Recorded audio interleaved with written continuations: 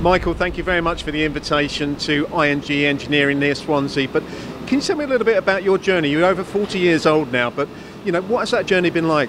Yeah, great. My grandfather started the company in 1976, making darts and styluses for the Renshaw clocks in his garage. My father then took over the company in 2002, where we've been growing year on year. When you see growth, I'm seeing this Mazak VMC here. This is your latest edition. What does that actually indicate for you? Yeah, we're growing as a company, we're investing, and looking for new business and getting new business. When you're talking about new business, what type of sectors do you actually work in or offer to other sectors? So the food and beverage industry, aerospace, defence, medical. And today, principally, we're here on behalf of Hexagon Manufacturing Intelligence. You're a big user of EDGECAM, but can you tell me a little bit about why you use EDGECAM? Yeah, so one of the main reasons for us using EDGECAM is that we work very closely with SECO Tools, and any programming support we were getting from them, they were always sending down EDGECAM files. We could see how much it was driving down our cycle times and how productive we could be using it, so it was the right way for us to push the business. And how long have you actually been using EDGECAM as a company? Well, we started using it around 1996. We started using a couple of different software packages, but then it seemed like the right way for us to go, so we could get support from SECO and EDGECAM as well. Now, there is a lot of other CAD/CAM software in the marketplace, but why EDGECAM?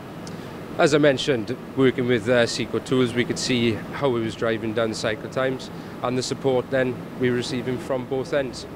You're talking about investment. We can see that you've got a very new Mazak here, as we've spoken about, but will there be any other additions from Hexagon Manufacturing Intelligence that you're looking to purchase?